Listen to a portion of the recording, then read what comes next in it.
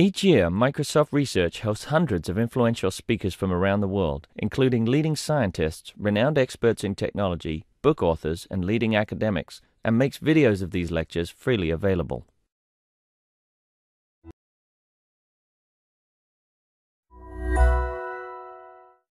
Good morning. I'm very happy to be again in your very inspiring environment. So thank you for this wonderful opportunity to give a talk about potential applications of topological data analysis to computer vision.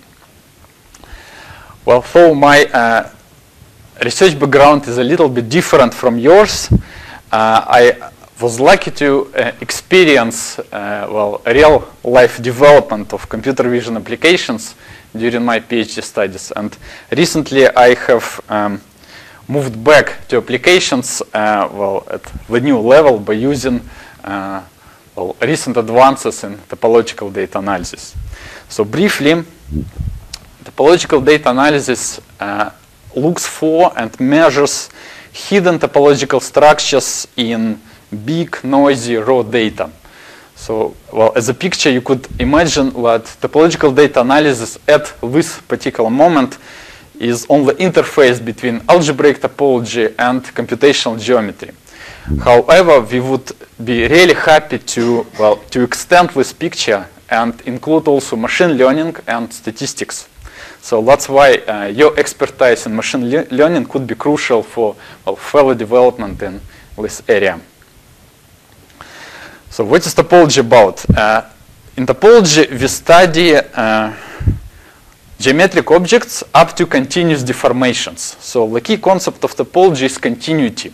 We deform objects continuously. For example, if you consider the surface of a mug, with one handle. Well, this handle, may looks like a hole in a standard geometric torus. So these two surfaces are deformable into each other. However, if you consider other surfaces like this blue ring or this figure 8 graph, they're different because we cannot continuously deform any of these three objects into each other.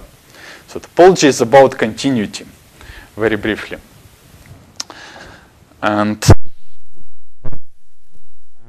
practical aims of topology. The first is that we would like to measure shape. So in what sense? We measure the shape by using so-called topological invariance. So invariance, some numbers, for example, that remain constant under continuous deformations. So in this talk, I will focus on very simple examples, so-called homology groups, or even in the simpler case, Betti numbers. So these are numbers that characterize the topology of a shape up to continuous deformations. So what is beta 0, for example? Beta 0 is simply the number of connected components, the zero-dimensional Betti number. So in these three yellow objects, you see they are all connected. So beta 0 doesn't help to distinguish them. However, there are high-dimensional analogs. If you consider so-called independent loops. So in the first yellow disk, so we fix 2 points and consider continuous paths. Possibly with self-intersections, it doesn't matter, between 2 fixed points. It's easy to imagine that any such a path could be deformed continuously to any other path. So any two these paths are equivalent, or in other words, we could say that any loop in such a yellow disk is deformable to a trivial loop, to the constant loop at a single point. That's why here we don't have any non-trivial loops, and the first Betti number is 0. In this yellow ring, the situation is different. We certainly have two paths with fixed endpoints that cannot be deformed into each other continuously if the endpoints are fixed. Or in other words, there is a single loop that represents roughly all possible non-trivial loops in this annulus.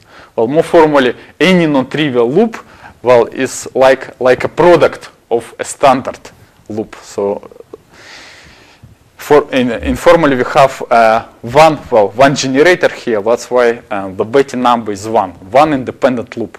Any other loop could be expressed in terms of that single loop. In the more complicated example, so a disk with two disks with two smaller holes, with two smaller disks removed, we have more non-equivalent paths, and you could easily visualize here two independent loops.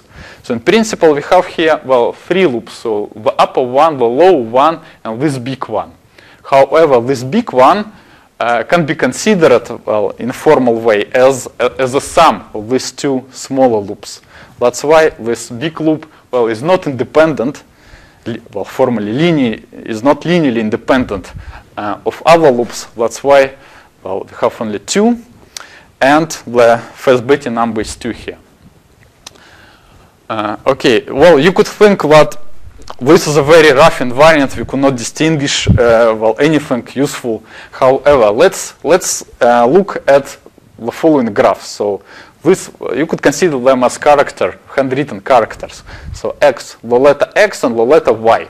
Both connected, no loops. How could we distinguish them? Actually, topology can distinguish them easily by using only the connectivity information. So as follows. So if you take that center point, that vertex U here in this graph, or V in that graph, and consider a ball, a disk around this vertex without the center, so the punctured disk, or instead of this punctured disk, you could take a ring, an annulus around this vertex. And then we could simply count the connected components in the intersection. So it's like we locally boost our connectivity information. So for each point, we could consider the number of connected components in the intersection. And for a vertex of degree 3 here, you see there are 3 connected components. And that's why we could put degree 2, associate degree 2 to, degree 3 to such a vertex in this picture. So what does it mean? It means that even using very simple topological invariants, we could classify complicated objects. So it's a form of theorem that all topological graphs, so all graphs with different numbers of vertices, edges, etc., could be topologically classified by using the connectivity property. So formally, if there are 2 graphs, we could answer a question whether they are topologically equivalent or not. And the second practical aim of topology is to represent data in some easy form. So usually a geometric, a topological object consists of infinitely many points. As you have seen, like a yellow disk contained infinitely many points. But we would like to represent it in a small form that could be put into a computer, for example. So at the moment, the word data in topological data analysis means a finite collection of points with distances, so a finite metric space. So of course your data are much more real. However, this approach has the advantage that we could work in a general metric space, so it is applicable to many situations. So a single point here, in our data could be a pixel in an image, so we could have many different pixels, for example, thresholded by the grayscale density, grayscale intensity function. Or a single point in this metric space could be one image in a big collection, data set of images. So you see, this is an abstract point of view, but it could be used in many different situations. So how people usually approach this representation problem? One of possible complexes that can be built on data points is the check complex. On the next slide, you will see why it is really useful. So how do we define it? We have finitely many points, and say k points, k vertices span a simplex if balls of a fixed radius alpha centered at these points have a non-empty intersection. So not pairwisely, but the whole intersection is non-empty. For example, in this picture, the check complex has only 3 red edges, but not a triangle, because the triple intersection of the 3 disks is empty. Well, there are many different versions of similar complexes, and another often used complex is Vittori-Thrips complex, which is simpler in a sense because it is based only on pairwise distances. So whenever 2 points are sufficiently close to each other, we connect them by an edge and also form a simplex spanned by a click in the resulting graph. So for example, in this picture, the Vittori-Thrips complex should have the triangle on these 3 vertices, because 3 pairs are sufficiently close to each other. Okay. So let me skip the following technical slide and go to the possible obstacles in this approach. So you see, I have used the radius alpha here as a scale parameter. So if we can pick, luckily, a good value of the radius, then our data set could be represented by a nice shape. So if I choose the radius alpha as in this picture, then the resulting check complex or Vittori-Thrips complex is that polygonal circle that roughly represents the given data set. If I choose alpha a bit larger, then these disks will start intersecting each other, and we will get a different complex with 2 loops, not with 1 loop. So the problem is how to choose alpha. The second problem is that if we simply compute the original beta numbers, beta 0, beta 1, these numbers are not stable. So if there is an outlier, then the number changes and we don't have any stability under noise. However, there is a theoretical advantage of considering this homology of beta numbers. So homology groups here roughly are vector spaces. So this symbol star means the dimension. For example, star could be 0, 1, so it's just a fixed dimension. So you could replace all stars here by 0, and then we get a linear map from one vector space to another vector space. So if we have a continuous map between 2 spaces, then this continuous map induces a linear map between the invariants, between the homology groups. And this property is crucial to overcome the past drawbacks. So I will discuss the persistent homology. This is the flagship method of topological data analysis, and how do we avoid choosing a scale parameter? Well, we simply don't choose it at all. We simply consider all possible scale parameters. For example, if you consider finitely many points in a metric space, or in a simple case on the plane, we could grow disks, balls around when the radius alpha is increasing.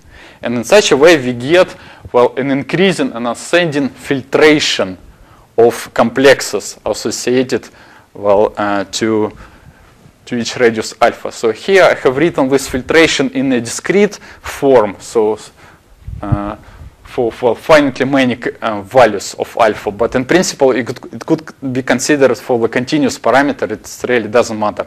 So usually people study it for critical values of that parameter, so for the most interesting. So why does it help? So when we have a filtration, then we could simply see the evolution of the topological invariance over the scale, when the scale changes. So for example, a feature, so a connected component, or it could be a cycle in our space. So if a cycle is born at some moment, then we could monitor its life and record when it dies at the next value, at the later value of our scale parameter. So each feature, each topological feature, for example, a cycle in a complex could be represented by a bar, by its lifespan from the birth moment to the death moment. And this bar will turn out to be stable under noise. So the first major result here is that all this evolution of homology, so if you consider not arbitrary topological invariants, but only homology groups, like connected components, independent cycles, two-dimensional Betti numbers, and so on, when all this evolution can be described by a complete invariant, complete discrete invariant, the so-called barcode. So this is a very nice survey paper on this subject. It includes actually some applications to computer vision as well. So you have seen actually this barcode already, I'm sure, but in a slightly different form. So let's consider a very simple and historic situation. So we single edge clustering. So here you see points on the plane. So what does single edge clustering do? We look at the disks of radius alpha around the given points. So we grow these disks, and then over a long interval of alpha, well, in this particular picture, in this toy example, of course, we have three components, three connected components. So this union of disks has three components over a long interval of alpha, over a long range of alpha. So we need to monitor only the one-dimensional skeleton of the Vittori-Strips complex here. And you see, the persistent components are simply clusters, natural clusters that emerge from that procedure. So this is, of course, a very simple example, but you may remember that in hierarchical clustering, the output is not a single partition into clusters, but a so-called dendrogram. So this is another toy example for, again, a small set of points, with exact Euclidean coordinates on the plane, and you could see that points or clusters merge here at the following critical heights. So you have certainly seen a dendrogram like that when these two closest points merge at the smallest critical value, then more points join, and so on. Well, actually, this dendrogram also contains a barcode. So a barcode is the lifespan of each cluster. So here you see, if we start, say, from this point, the origin, then the cluster of this point, it is born at moment 0 and it never dies. So the component is still there. So in a sense, this is a technical difficulty. Yes? Yes? So the features you talked about that are born or dead, I wonder what those are. It seems that connectivity can only be born and will never die. And independent components can only become not independent anymore. Are those the only two features? Or? Well, thank you very much for your question. So in the simplest case, we have connected components in dimension 0. In dimension 1, we have loops or contours or cycles, right? In dimension 2, we have two-dimensional surfaces embedded into our data. In dimension 3, we have three-dimensional, similarly, independent, if you wish, independent manifolds. So it's really a high-dimensional picture. So of course, here illustrate only the very top of this theoretical mountain, but it's really huge.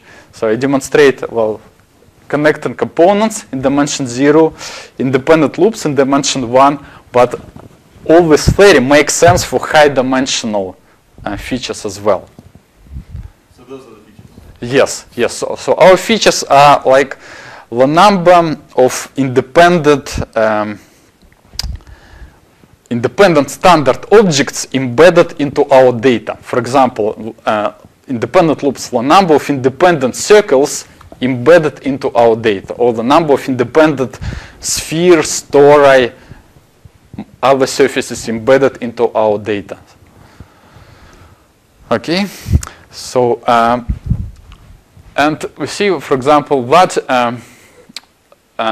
component here, that point, coordinate 1, 0, it dies here because it merges with the cluster, the component of the origin, right? So almost all components die, but one is never dies.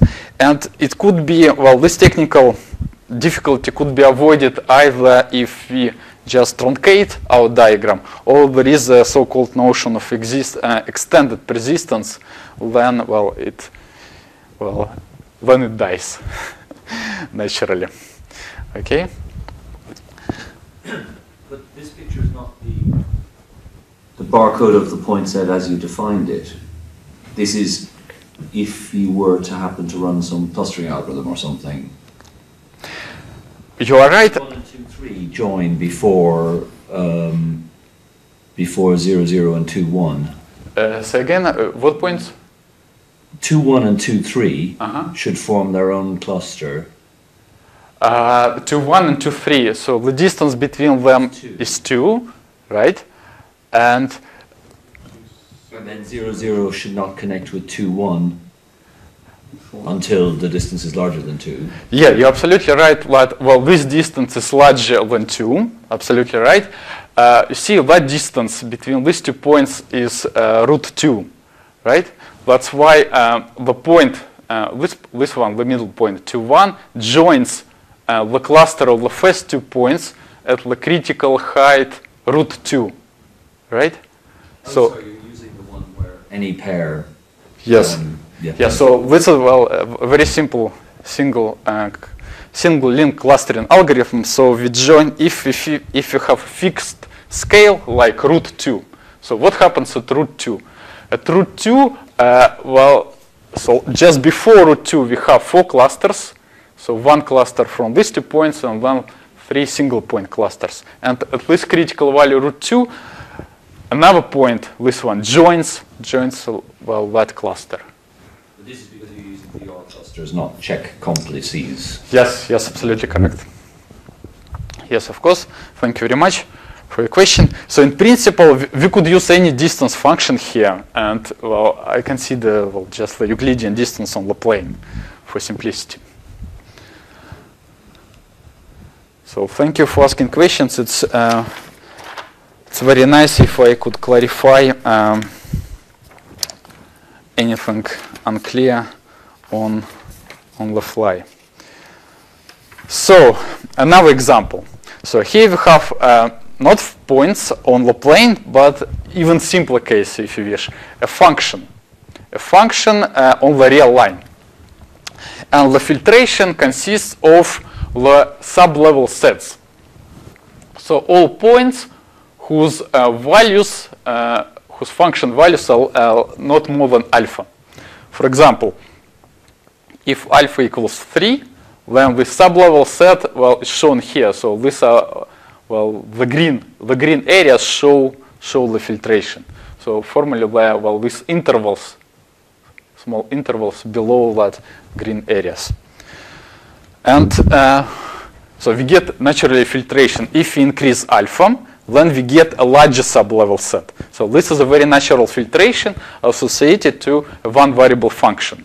So in the previous examples, actually, we have considered the distance function to the closest point in our point cloud.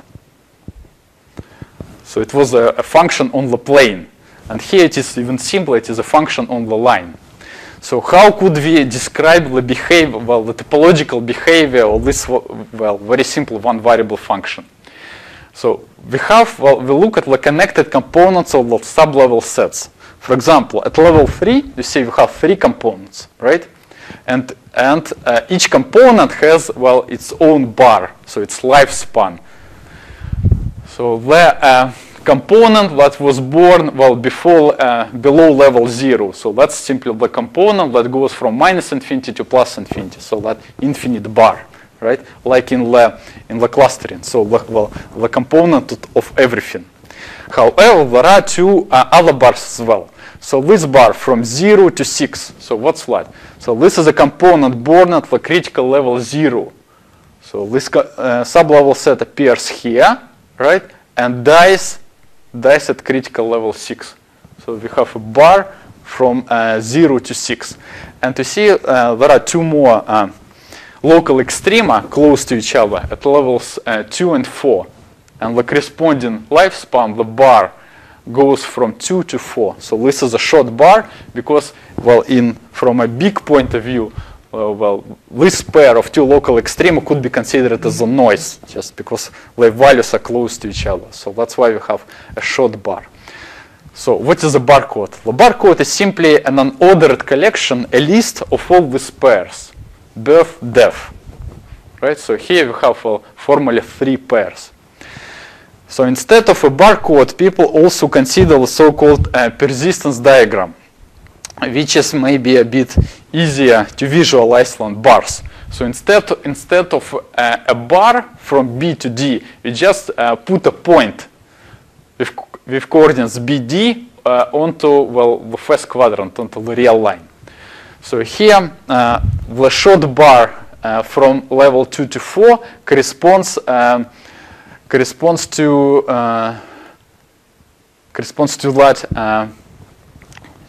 that value 1 here. So the formula is here. The details are a bit complicated, but the idea is simple. Instead of a bar, we just put a point on this persistence diagram. So in the previous picture, we had 3 bars, right?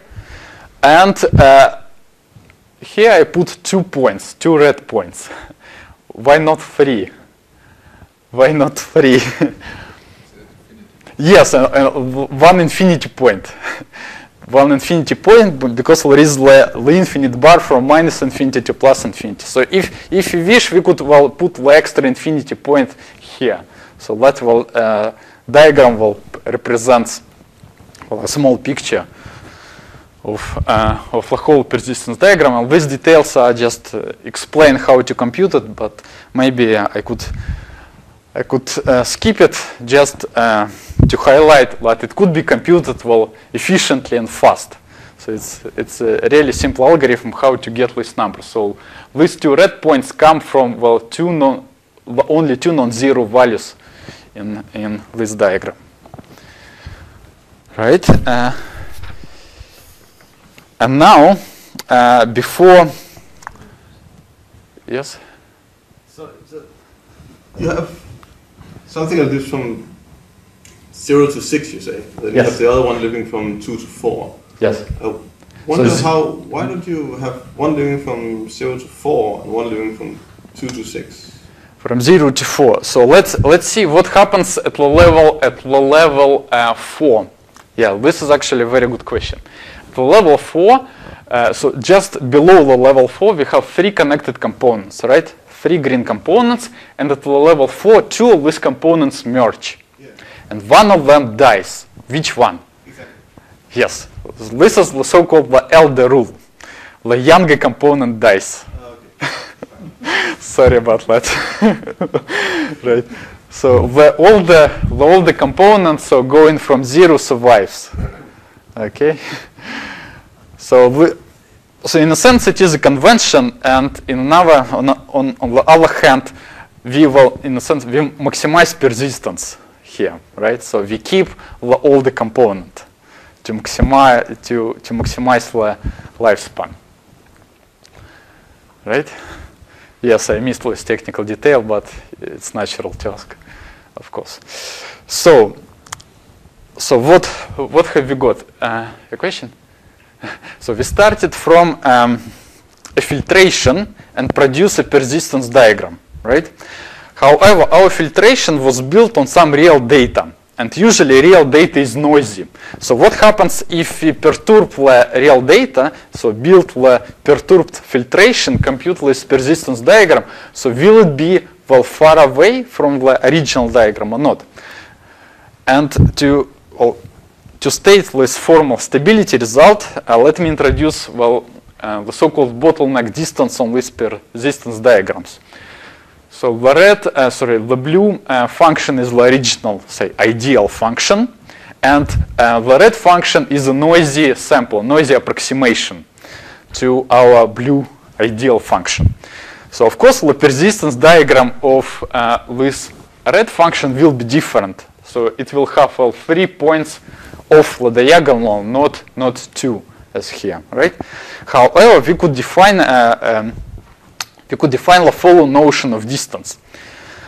for persistence diagrams. So here P and Q are the following sets of points. So we take the whole diagonal, so infinitely many points on the diagonal, plus some finitely many points off the diagonal. Right? So we consider sets like that. And then we define the bottleneck distance between them, well, by the following formula. So here psi is any possible bijection from P to Q. So it's not a bijection from points off the diagonal to points off the diagonal. So some points could, you see, could map to the diagonal. Right? So it's not a continuous function, it's just a bijection. Just a bijection. We measure the distance in the usual L infinity norm on the plane. And then we take the supremum over all points in P and the infimum over all possible bijections psi. So roughly, what does it mean geometrically? If the bottleneck distance between two persistence diagrams is epsilon, it simply means that one diagram is in the epsilon neighborhood of another, and vice versa. The second diagram is in the epsilon neighborhood of the first one, well, with respect to the standard distance on the plane. Okay. Well, there are other generalizations, so-called Wasserstein distance, Wasserstein distance between these persistence diagrams, but let's, well, the simplest example. And that distance is in the stability theorem. So that's, well, the second key result of topological data analysis. It says that persistent homology is stable in the following exact sense. So here I state it again in a simple case. There are much more general versions for modules, so-called persistence modules, but here I state it just for functions from Euclidean space to the real line. So if you have two functions f and g, for example, they could be simply the distance functions to some point cloud, some finite sample of anything in Rd. Right? So if you have two such functions, then the bottleneck distance between the corresponding diagrams is not greater than the L infinity norm of the difference of these functions. So it means that if we perturb the original data by epsilon, so if you have a cloud in Rd, we perturb it by epsilon, so every point shifts by epsilon, or we add extra points actually, but within the epsilon neighborhood of the original sample, then the resulting persistence diagram will be within the distance epsilon of the ideal diagram. So this is the key result because it allows us to prove theoretical guarantees. We have an ideal object with some, well, good persistent homology and a noisy approximation of that ideal object. So if the persistent homology of an ideal object, well, is good in the sense that it has, well, we have some high persistence for good features, then the persistence of these features in from a noisy sample could be a bit smaller, but still large. So it changes just by epsilon. So that's the key idea of the stability. Yes? There seems to be an assumption that spurious features will appear close to the diagonal. Is there an intuition behind that? Yes, absolutely correct. So noisy features appear near the diagonal. Why? Because what is a point near the diagonal? It's the point BD with a small difference, D minus B, depth minus birth. Right? So if this, well, why is it a noisy point? Because, well, the difference between the corresponding local extreme is small. So the lifespan of this feature is small. That's why it's near the diagonal. And I think I have a real example. Give me just a second. So I skip one more slide and show you, well, a real example. Well, almost real. So of course this cloud is synthetic. So I have. So how many contours do you see in this noisy data?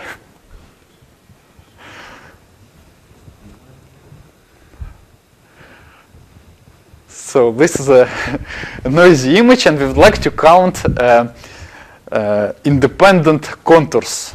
So similarly, well, if you remember, we had an annulus, a yellow ring, yellow disk with 2 holes. So how many independent contours do you have in that noisy cloud? 7?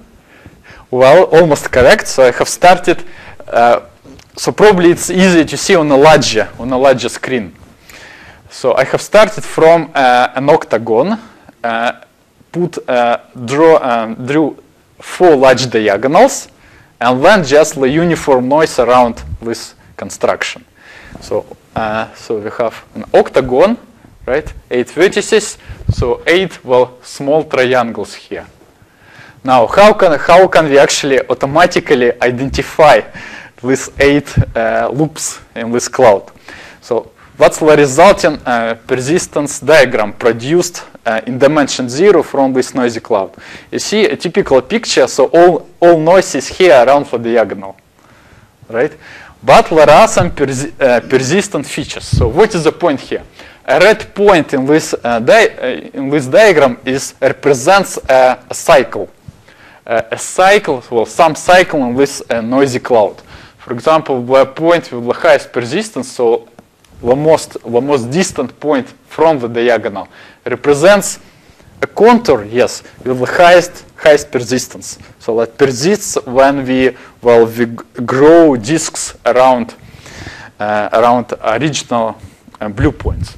And if you could see, well, you could count there are 8 red points here, and then there is some gap, right? And more noisy cycles, right? So of course there are many small cycles in this data, and they're reflected here in many red points in the diagram. However, you see, we could actually see it, and this algorithm is very fast. I'll give a formal statement a bit later. So let me move.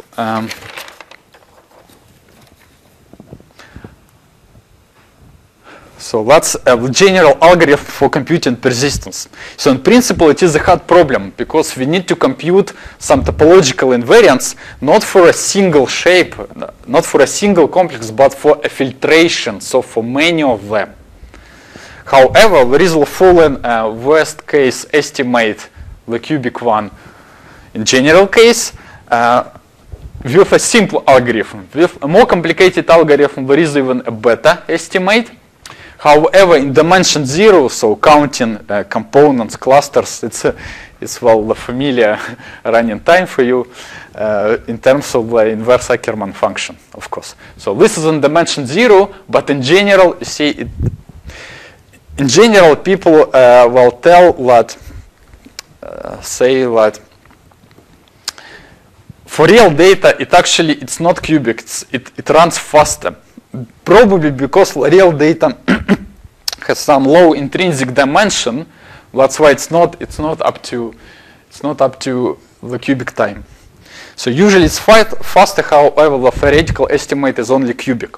That's why it's interesting to find to prove a result, to find an algorithm that computes it faster than the cubic time. So the picture you have seen with the persistence diagram comes from that algorithm. It is on the plane. It is based on the Delaunay triangulation. That's why it's fast. However, it's fast, so it computes one-dimensional persistence in near linear time. So here, let me just clarify the term offset. So it's just the union of both of that radius alpha at the given point. So, or in other words, the set of points from on the plane at a distance not more than alpha, so offset. And these are 2 examples of 2 different offsets. So we could compute these persistent contours, persistent loops, really fast. Now, let me skip the details of that algorithm. One more. Well, this is now a real example. So I have taken some binary images at this web address, edit my real noise. So this is a picture duplicated, copied 4 times, and then edit extra lines, and that's the result. So we see 8 loops, original loops, 8 points here, and actually 2 more points on this diagram with a late birth. And they could be naturally explained. Why do you have 2 extra points away from the diagonal, but that are born very late? So they are born very late because we have 2 contours in this picture that are born late. And they're artificial. So this one and that one. So do you see when I edit these extra lines, I connected these 4 pictures simply to make it connected. Right? You have all 4 pictures in the same picture. Say again? Is it 1 picture or is it 4 pictures? It's 1 picture, but produced from 4. It's 1 picture containing 4 copies of a real contour with artificially added noise, different levels, as you see. Right? So it's 1 picture. So this is the whole input for the algorithm. That's the output. So we could see 8 contours corresponding to natural contours from the original, from this image, right? But also 2 extra loops that can be explained well because we have added artificial lines. Okay. And yes, so see, so far we haven't seen any statistics. Our previous picture was, persistence diagram, red points, it looked like raw data, right? What if we have one diagram, another diagram? Could we take the average? So how could we take the average?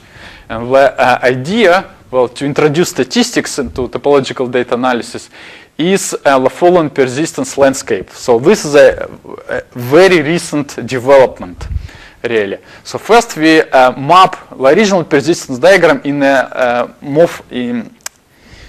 in a simpler form. So we map it as here. So we have the midpoint in the life, birth plus death over 2, and this is the half-life span, right? So again, we get 3 points, and then we build piecewise linear functions.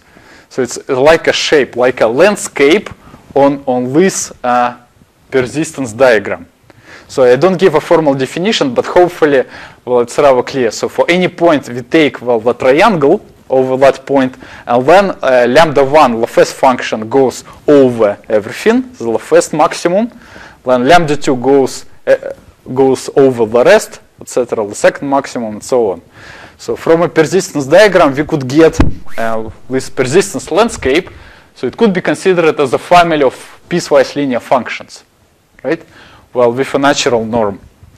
And these piecewise linear functions are nice because we can easily take the average. So if we have a really big data set, we don't run the persistence algorithm for the whole set. We take a sample, another sample, so several small samples, compute the persistence diagram, the persistence landscape, and then easily take the average. So this is just the average of piecewise linear functions. So it's a simple object, and we could ask natural questions about statistics, rates of convergence, confidence intervals, and so on. And these results are as recent as the end of January this year.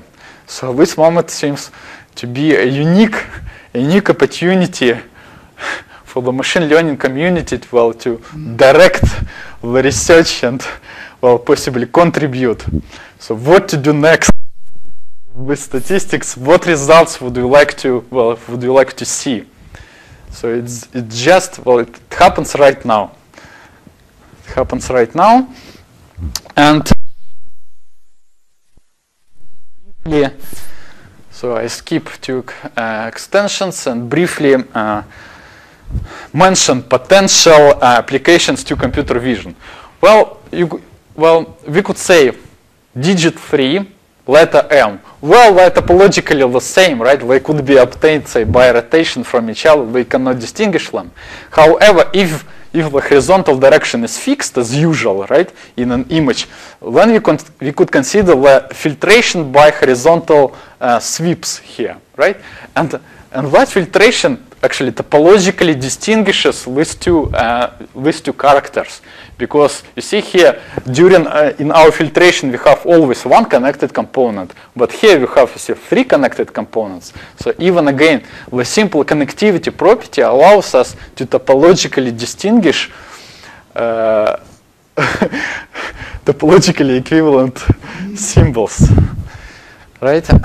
So more potential applications. So I know that many of you have been working on decision forests, and hopefully the persistent homology could be used as a feature, as a split function for decision forests. For example, we could ask how many persistent components do we have in our image, in our data. If one, then we could, for this one component, we could compute the number of persistent cycles, or if there are several, then we go along the other branch down the tree and compute, well, other invariants, well, more local, say, for each component separately, and so on. So you see, this is just an idea, and hopefully we could discuss it in details later. Topological interest points. So edges, noisy corners, branching vertices. So this is for, say, for simplicity, for pixels in an image, right, in a noisy image. If you take a ring around a pixel and simply count the number of persistent connected components in that ring, we could detect if this pixel is in some edge or in some corner. So we could actually measure the angle between them, or if there are, say, 4 components, then possibly this is a branching vertex of degree 4. And even in high dimensions, if you have a 3-dimensional image, well, you may think this is more complicated. However, if you take a spherical neighborhood, and, well, it is a plane, so we could stereographically project it to the plane, so it is 2-dimensional and simple. And again, we could apply the fast algorithm for computing, say, persistent cycles. So we could find here 2 independent cycles in this intersection of well, spherical ring, if you wish, in our data, and understand the local structure of our image. And finally, topological image denoising. So in dimension 0, the minimum spanning tree is the object that contains all persistence information. So why roughly? If you have the minimum spanning tree on the given data set, then removing the longest edge gives us 2 components, right? And this is very similar to the persistent homology.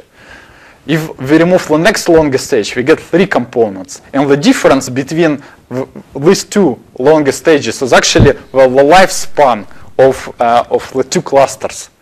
So in a sense, the minimum spanning tree contains everything in dimension 0 for persistent homology. However, I am sure that since this algorithm exists, well, in general metric spaces and quite fast, then it is possible to do it, well, for real-life applications in real time, especially because they are fast, and we could produce a theoretical guarantee due to the stability of persistence. So this is, in conclusion, I would like to highlight that the key features are fast computability, stability under noise, and I hope that expertise in topology and in machine learning, then we could turn potential applications to real ones. Well, especially because I'm here for the whole afternoon and would be happy to discuss more details if I missed anything but related to your research. Thank you. We do have time for questions, so please ask some questions. Oh, and also, yeah, Vitaly has mentioned he's available the whole afternoon, so if you would like to discuss in more detail, just send me an email or directly ask Vitaly. Yes, thank you. Have you tried it with motion at all? Not yet. I working with motion. So if you are working with motion, I am very happy to discuss what is possible to do with motion. So probably, so do you consider a sequence of two-dimensional images or three-dimensional ones? So if it is a sequence of two-dimensional images, then this video fragment is in the three-dimensional space, and actually our algorithm for computing persistent loops based on the Delaunay triangulation is still just quadratic. In the worst case, so it is still reasonable to try. So thank you for that possible application. Yes. Are there any other requirements with respect to the filtration that need to be satisfied in order for this whole framework to work to get some meaningful features? Yes, an excellent question, Sebastian. So I have discussed only so-called ascending filtration. So then our complexes grow, but in fact, it's not a restriction. So let me show a slide that I skipped, but it works for filtrations that zigzag. So what does that mean? So if you have, say, several samples, S1, etc., Sk, from the big data set, it's very natural to consider the following zigzag sequences. So S1, the first sample, then the union of the first two samples, so a larger set, then S2, smaller one, S2 union S3, and so on, right? So this is a zigzag sequence. However, we could still look at the persistent homology in this sequence. So the whole theory generalizes to that case when we have not an ascending filtration but a zigzag, and the algorithm, the cubic one, works in this case as well. So it's not a restriction. Also, we could consider the multi-dimensional filtration. So we have not one scalar parameter, but more parameters. So unfortunately, in this case, if you have already two parameters, so there is no complete discrete invariant, like a barcode that describes everything. But there are so-called rank invariants, so smaller invariants that do not describe everything, but still give some topological information. So have I answered your question? Yes? Here's a strange analogy with my vision, that you can see large-scale features in an obscured picture better by blurring the picture. Yes, in a sense, yes. By closing my eyes, and I can see the large-scale structure. Absolutely, yes. Yeah. That's the idea of persistence. So we look for features with a long persistence. So we ignore some scales completely in this sense. Yes, we look only for the big features first. Yes, that's a very nice interpretation. But yes. You've talked a lot about noise perturbations. The other important perturbation in vision is occlusion, removing part of the picture. What happens to the diagrams under various forms of occlusion? Right. So from an abstract topological point of view, an occlusion is just, say a big hole in data, right? When something is missed. So if this big hole, is not too big, I mean, with respect to some, hole to signal ratio, right? If it's reasonable, right? So if the distance from the original image to that image with a hole with an occlusion, say, is epsilon, right? Not large enough, then the persistence diagram for the occluded image will be only epsilon away from the ideal persistence diagram. So we could still reconstruct the features. It doesn't matter, a noise is just a single point or, a big occlusion, big hole in this data. Yes? Unfortunately, we're usually more interested in the occlusions than the background. I see. So we'd like you to filter out the background and give us just the occlusion. So you would like to understand what is going on in that missed part of the image. So one possible approach from topological data analysis is to reconstruct, to fill this occlusion in such a way that, well, persistence is nice on the new reconstructed image. So I mean that, well, it looks natural.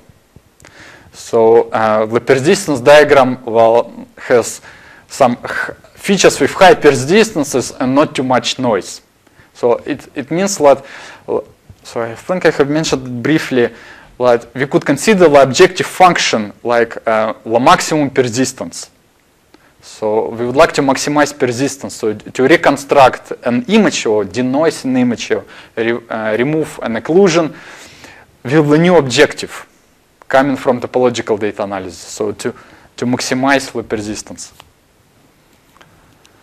Yes, so well, in this sense, hopefully it may help. Okay, great. Let's thank you again. Thank you. Each year, Microsoft Research hosts hundreds of influential speakers from around the world, including leading scientists, renowned experts in technology, book authors, and leading academics, and makes videos of these lectures freely available.